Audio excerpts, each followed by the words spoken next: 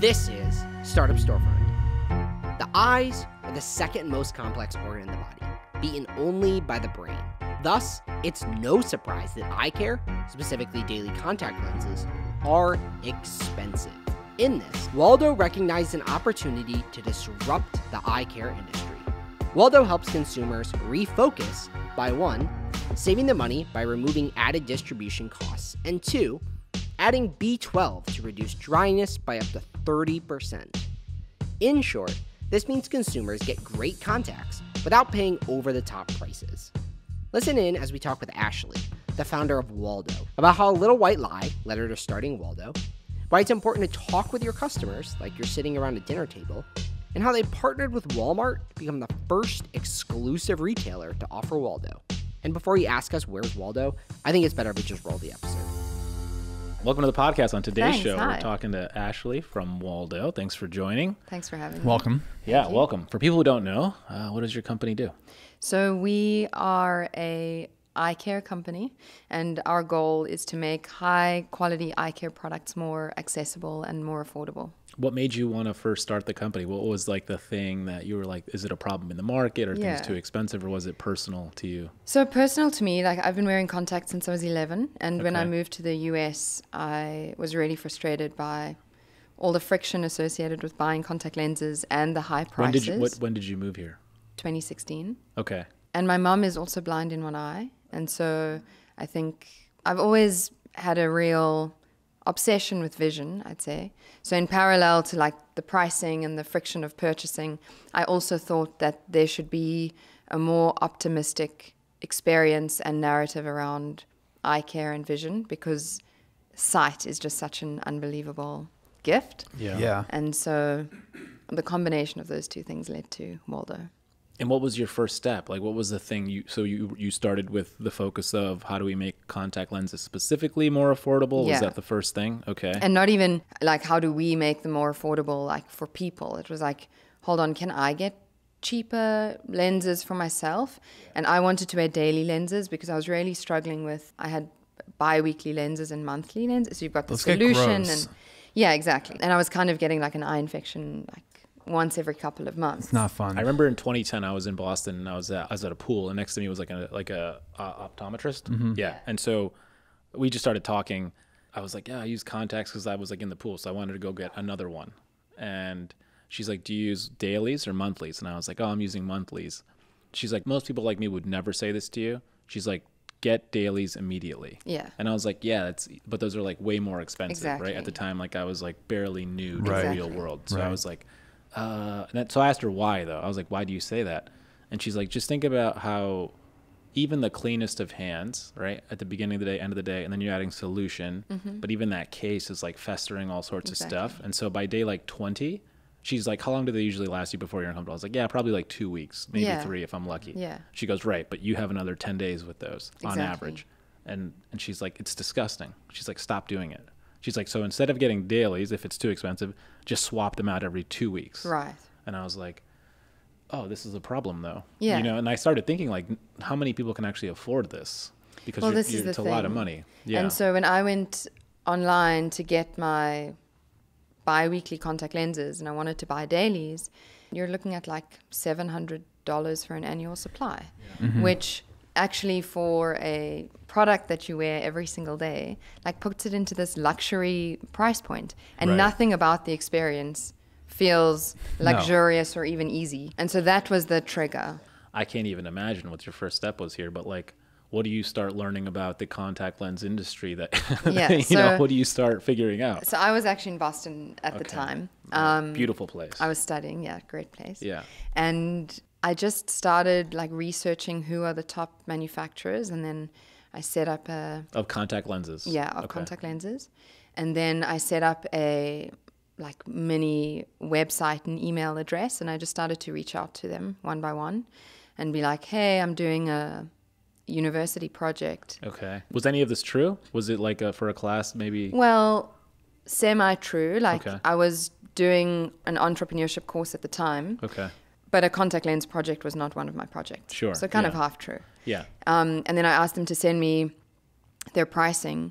And then when I started to look at actually how much they cost to produce and understand more about like quality and regulation, I felt really ripped off as a consumer. And it was egregious. yeah, that was when, I basically like ran the numbers and figured out that if maybe I could do this sort of broader than just for myself, very quickly came to the conclusion that I would have to, because the minimum order quantities and the regulation and stuff is like pretty intense and onerous. And yeah, essentially then I realized that maybe it would be possible to sell high quality contact lenses akin to the best, biggest pharmaceutical brands for like 30% cheaper. And in parallel, give the customer an experience that actually makes them want to engage with eye care and makes them think about eye health. Okay, so then in my head, this is how it works. So in my head, I go, okay, how many companies make contact lenses? And in my head, it's probably 2. I don't know if that's true. 3 have 88% market share. Okay, and then I think about the behemoths that you were finding, giving you information. In alcohol, these people work like lobbyists, and so they basically will have like non-competes, or you can't. Is it a little easier in the contact lens space where they're thinking like no one's going to come along and do this, so they haven't infiltrated? I think it's that. Okay, so then you come in and then you go, okay, what's my first step? Did you raise capital from the jump with like a pitch deck, or were you like, let me go try to buy, I don't know, a minimum quantity of like 2,000? Yeah, so that you can't do. Like, okay, minimum order quantities are like in the hundreds of thousands. Oh, wow. Yeah. So I had to raise capital. Yeah. Which, if it was any other business, I probably would have gone for bootstrapping it. Like, sure. That's. But the barriers to entry were actually the they're MOQ pretty high. Yeah. is okay. And so I did actually put together like a presentation for my lecturer, my entrepreneurship lecturer at the time. And is that what you were studying? No, I was studying a master's in finance. Okay. And entrepreneurship. But pretty late on. I'd already worked like 7 years in consulting, and then decided to take a year. Like management consulting? Yeah. Oh, for who? Accenture. Okay, yeah. And before that, I was in brand management and moved to the States to study. You've seen a lot. I mean, you've been exposed. That's awesome. Yeah. And then I sent the sort of business plan or a couple of slides that I'd put together to him, and he wrote back within the hour, and he was like, let's go for breakfast tomorrow. And he came with notes, and he was like, what are you planning on doing after you finish studying? And I was like, well, probably go back into consulting. I'm not sure. And he was like, I think you've got to do this. And that was like a really nice little, push. Yeah. Who was the person? His name was Jim Fitchett. And was he at the firm, at like the Accenture? No. He was at Harvard where I studied. Okay. He was my lecturer. Was he an entrepreneur? Entrepreneurship lecturer. Yeah. He's had I think built a couple of businesses before. The price point you settled on, you wanted to knock off 30%. Had you considered other price points before? Because I know like price is often an indicator of quality. Yeah. And with the eyeglass market being what it was, people are used to a certain amount of dollars that they invest. And I'm curious, like, if you had any kind of market research to dictate, okay, 30% is still in the consumer's mind going to indicate a nice mix of value and quality. I didn't start with the 30%. I started with like, what can we feasibly do and how much of a discount can that be? And then from a brand point of view, we were just very focused on making sure that every touch point a consumer had felt and looked like quality, and also made sure that, like, from a messaging standpoint, we were talking a lot about, FDA approval, customer reviews, like all those other validation indicators. But also we didn't sell onto distributors and then into... Right, you're going direct. Yeah, we went direct. So you kind of own the channel. Yeah, exactly. Which makes your costs lower by default. Yeah. And was it challenging for you to, like, well, I don't even know how you would enter a market like this. You just show up one day? Or is it, right? I mean, in some way, right? It's like, you get to a point where 1st of August. This is so crazy. Yeah. You launch your website. Because it's not like you can go into a grocery store and hand out samples. Are you calling 1-800 contacts? Are you like, will you guys carry me? Or no? No. No, right? No. So we've only just diversified channels. So like Walmart is our first retail partnership. So what does that mean? So you'll have a little space there, or how will it operate? So basically we'll be available in all Walmart vision centers. Okay. So that's, north of 3,000 Congrats. optical stores. Yeah, that's big. And on walmartcontacts.com. When you made that partnership, were you a little bit worried about how that made your brand look? Because aligning with a lower cost option, or maybe that's the point of the brand. It can be difficult to make that decision. I mean, when I met the team at Walmart and they spoke to us about what their goals are for vision, Walmart's got two values. It's like make life better and cheaper, basically. And those are so aligned with what we want to do at Waldo. Like quality and product innovation has always been step one for us. But then step two has always been, okay, how do we create value here for the consumer? And we've run such a lean ship in order to do that. And so when Walmart spoke about what their plans were for what they're calling Vision 2.0, it was just so aligned with us. And you're blue already? And we're blue already. There's the whole man. Waldo, Walmart Right. thing. So it just felt like a fit. That's amazing. I wasn't too worried about aligning with a value player Sure. Yeah. because actually their user experience is also great. I mean, when That you is walk true. into a Walmart store or a Walmart Vision Center, it's a really great experience. Yeah. So how much do they cost versus the regular one? So is it a year for $700? Is that the number? Yeah, so Waldo will cost you about $400 for the year. Wow. For dailies? Yeah, Wow. for dailies. Yeah. I wish you were around before I got LASIK.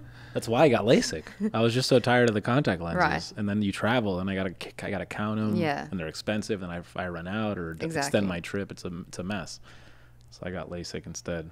The Walmart Vision 2.0, what is that? Is that like just their terminology for like their entire company, or is that specific to their Vision stores? Yeah, so it's specific to their Vision stores, and they're investing a lot in revamping their Vision centers, so to make those Vision centers a destination for consumers. I feel like Walmart as a whole, we've had a lot of companies on here that are now in Walmarts, and the ideology that they're behind now, I feel like, is very different than they were 10 years ago, where they're, at least with the products that they're shelving, they're trying to get into like a healthier space, a higher end space, like not the Walmart of old where it's just like cheap packaged goods from China or whatever. So it's interesting that they are doing a top to bottom approach on that with their vision centers and everything. Do you know if there are other avenues that they're looking to explore with like their eyewear and stuff like that? Like, you're doing contacts, but are they also asking you for more like, glasses and everything like that? Yeah, so I mean, we will start with our contact lenses, and then our eye drops will be available in Walmart soon. But they're very focused on building out the healthcare pillar of their business. So I think, everything that you're talking about now is falls under that healthcare vision that they have. And Vision 2.0, though, is specifically like the revamping of their vision centers. And so I think they're looking at new brands within, a variety of product mixes and also technologies, because I think, healthcare in general has been pretty slow to adopt new technologies. And so that's a focus for us, like outside of our partnership with Walmart, but also how can we use technology to make eye care more accessible. How do you do it? What do you do? So we acquired a company last year called Placido. It is started by Darius Mashfegi, who's now a partner to me. So we acquired that team last year, and they've been building optical technology that sits on a mobile phone. And so our goal with that is actually to empower the optometrist to be able to give a broader spectrum of eye care monitoring and diagnosis using a mobile phone. Because one of the challenges in the industry is each device or piece of equipment is like $15,000 plus and just deals with one condition.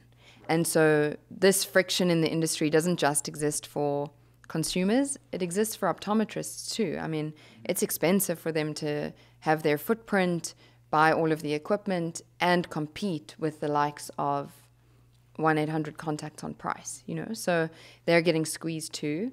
And we feel that if we can make technology available with the same sort of characteristics as the lenses, so make it accessible bring their and more costs affordable, down. Bring their costs down. But not get rid of them yet. No, I don't want to get rid of them. I guess because they're for edge cases, right? They're for if something goes wrong.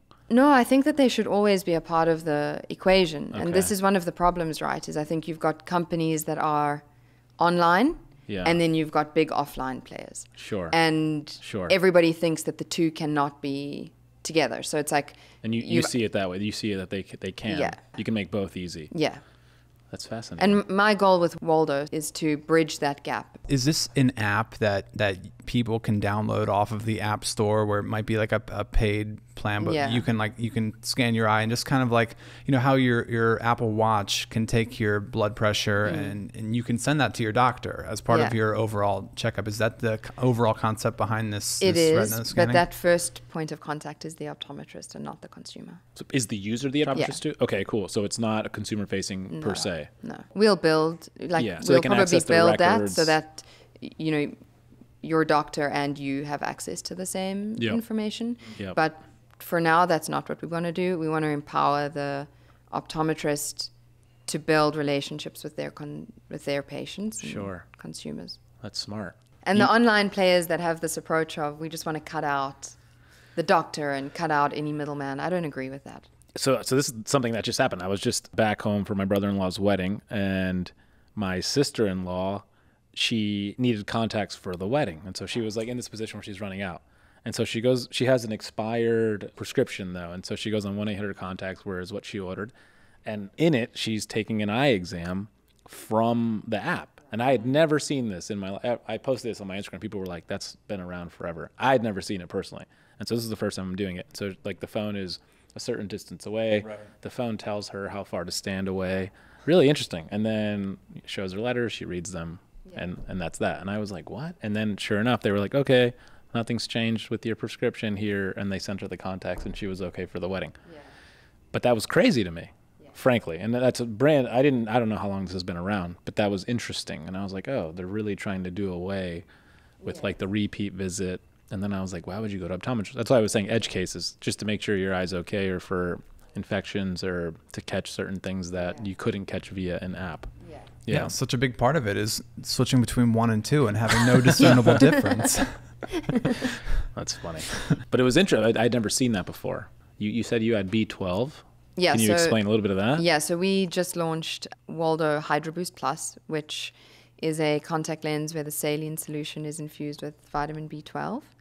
And so essentially, if you suffer from sensitive eyes or dry eyes, the lens is likely to give you more hours of wear. So it's a US first, exclusive to Waldo. We've been developing it for, 5 years at this point. FDA approved. And yeah, we launched that 2 weeks ago. And so it's available on highwaldo.com and walmartcontacts.com and Walmart Vision Centers. How did you come up with the name?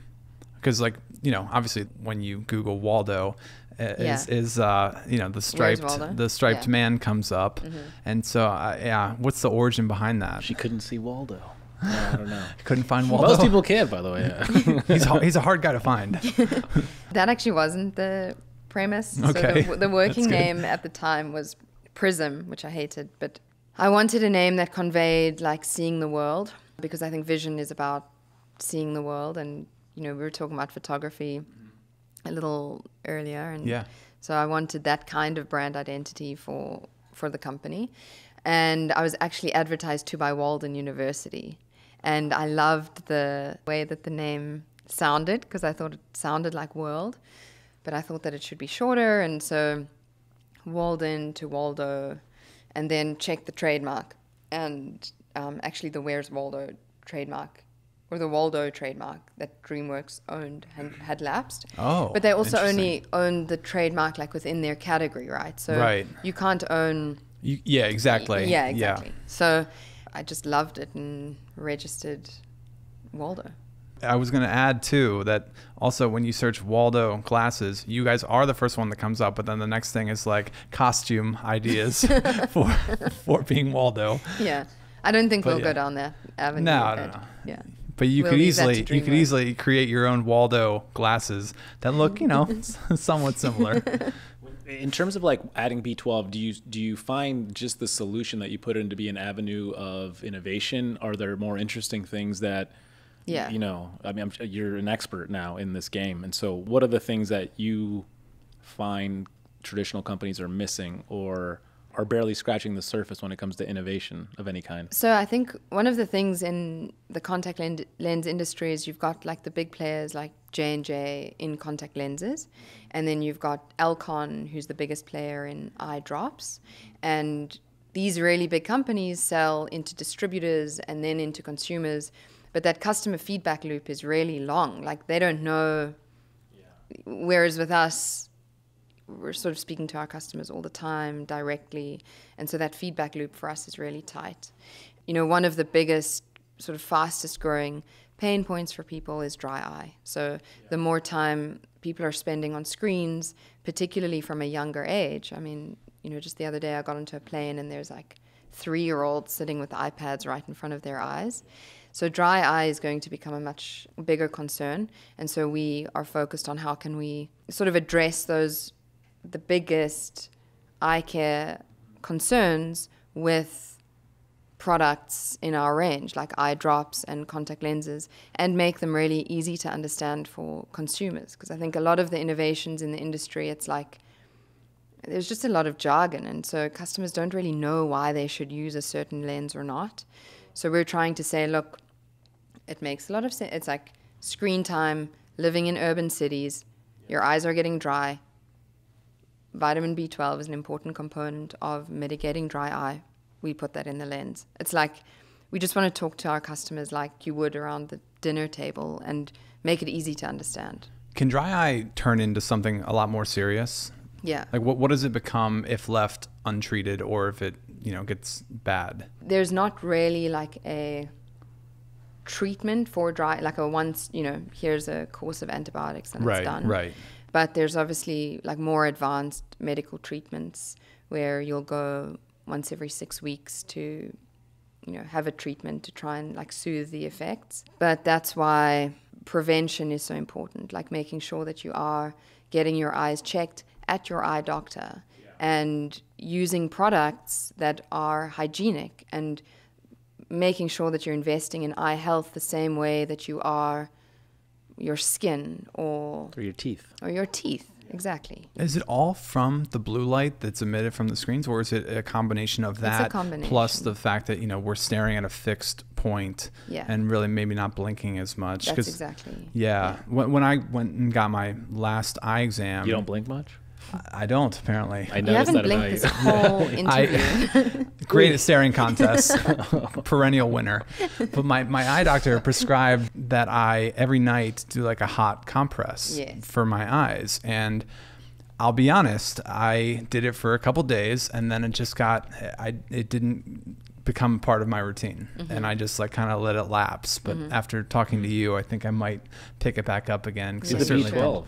Do you just sell the B12 drops? Is that a thing? No, not yet. You can do we that, sell though, right? hydration drops. Yeah, that's what I need. Which is there. Okay. And so the difference between our drops and some of the other over-the-counter drops is like, you know, when you put other brands of drops in and it burns your eye immediately and then it releases tears and then for, you know, your eyes feel soothed sort of immediately.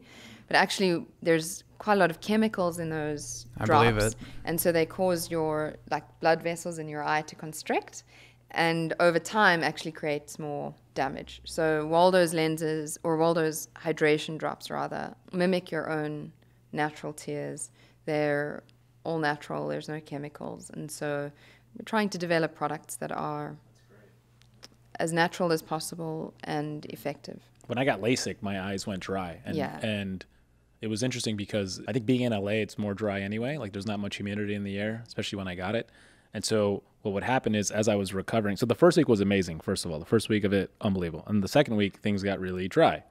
And so I can't see. And by like 5 p.m. every night or every day, I couldn't see. Like it was like basically everything was fading unless I rehydrated my eyes with these like really crappy drops. I had every single brand. It's probably scary They too. all Right. suck. Yeah, that's Oh, scary. I think I was angry.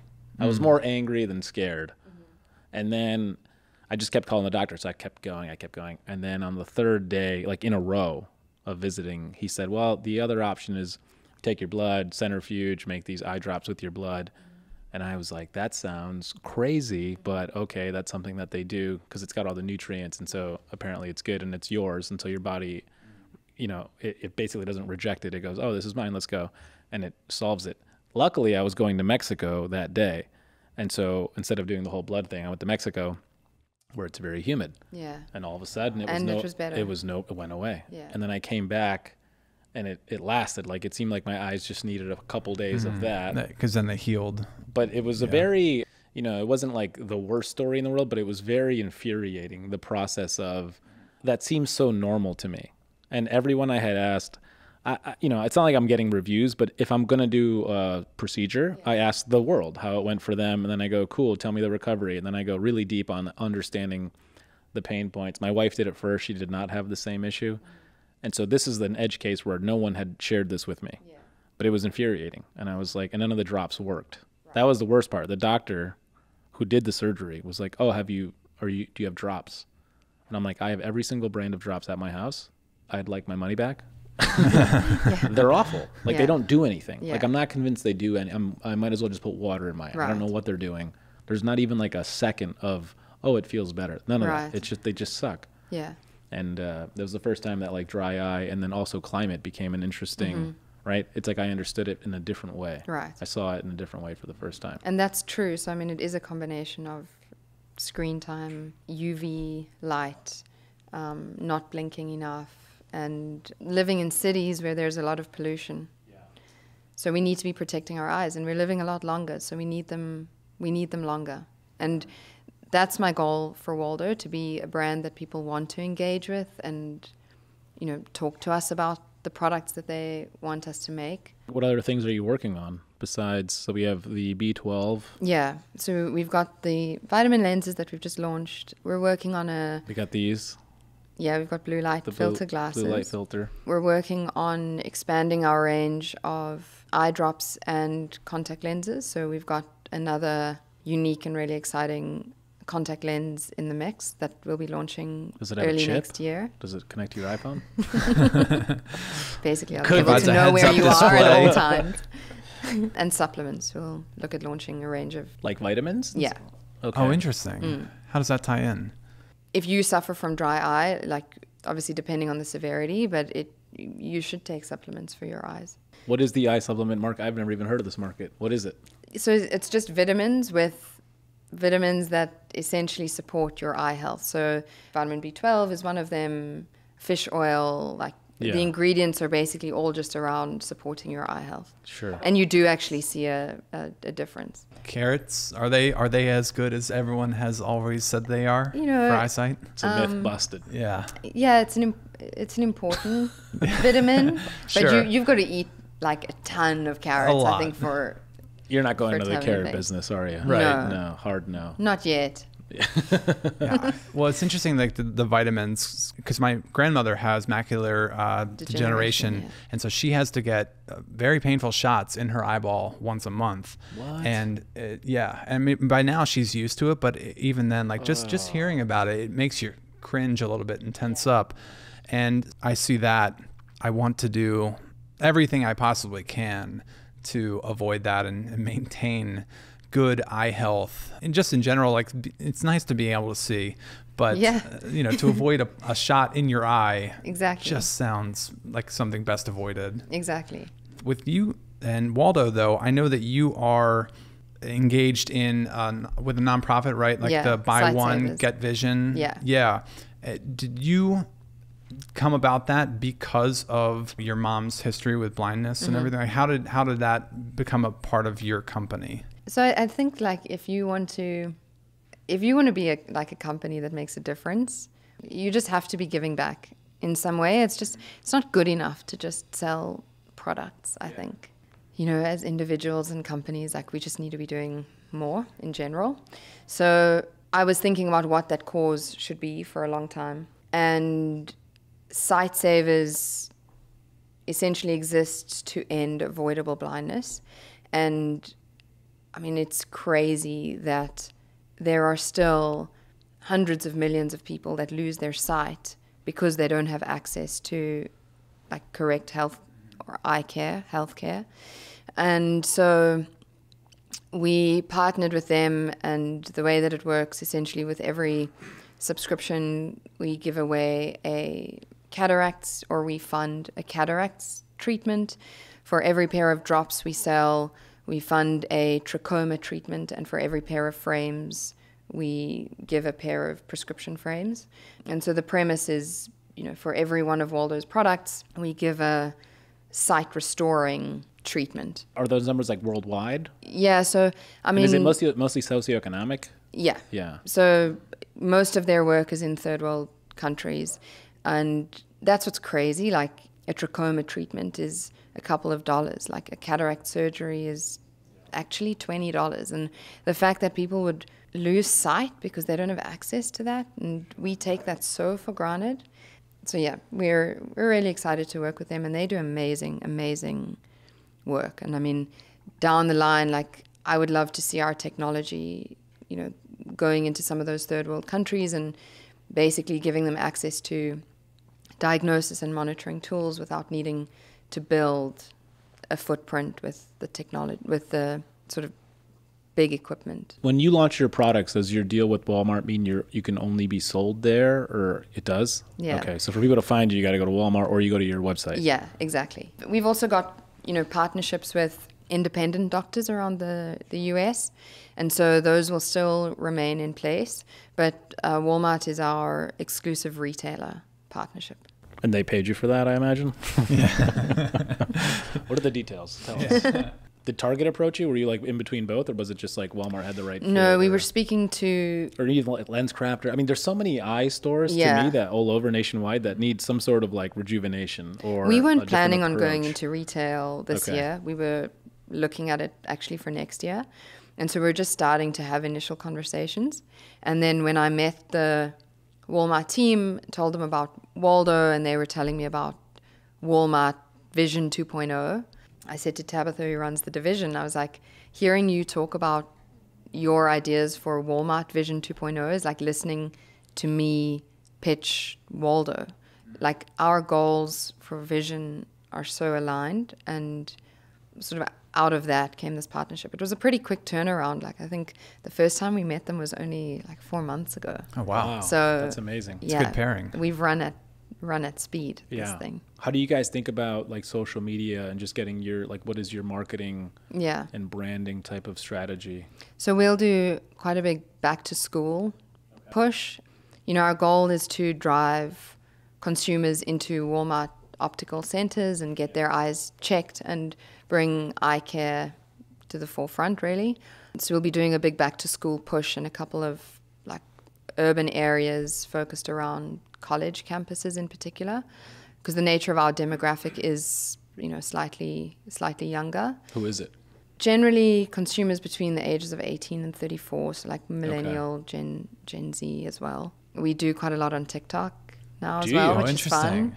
Wow. Are you on TikTok? You personally? am. Are you doing some I crazy am. stuff? No, I don't do any crazy stuff myself. Lexi, check the TikTok. Check the Waldo TikTok. Yeah, check the Waldo one. You're not going to find much on mine. So because of the partnership, is there also like some sort of cross collaboration, or do they? Yeah, do so they keep we're building out like what those campaigns will look like together. Nice. But we will definitely take the lead on like the social and like TikTok in particular. Like I don't think Walmart does too much of that That just is yet. so funny. Yeah. A management consultant talking about TikTok. This is good Yeah. stuff. I mean, Right. those two things usually don't really. So what is the value you've seen from TikTok? Just because we have this conversation a lot on the podcast, and my philosophy, especially with this impending recession, is like the virality of a video can allow you to acquire a customer at a clip that is free in a lot of ways, or even if you're paying someone let's call it $5,000 a month, whatever it might be.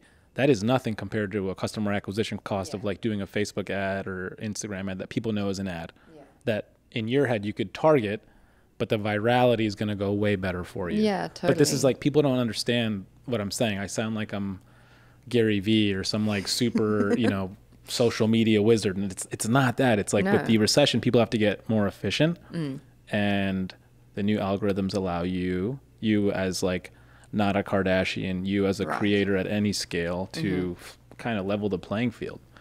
I'm glad you agree, but I'm Absolutely. just curious to hear, like, what was the first push to move into TikTok?